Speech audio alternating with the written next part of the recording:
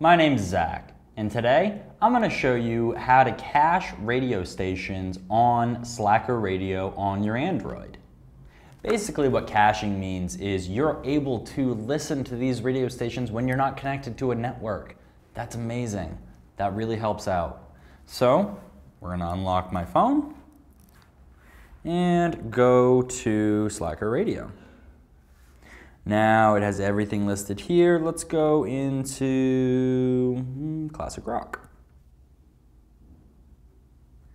And it has everything about the station info, but let's jump back for a second. All we have to do is press and click classic rock, and down here it says cache. You hit cache, and it says you can perform a one-time registration using cache. Would you like to do it now? It takes up to a few minutes to complete. Yes. Hold on. Okay.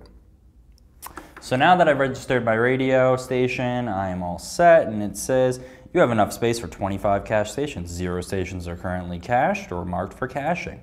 Would you like to cache this for offline play? And I'm gonna say yes. And it's cached. My name's Zach, and I just showed you how to cache a radio station on your Android phone. Thanks for watching.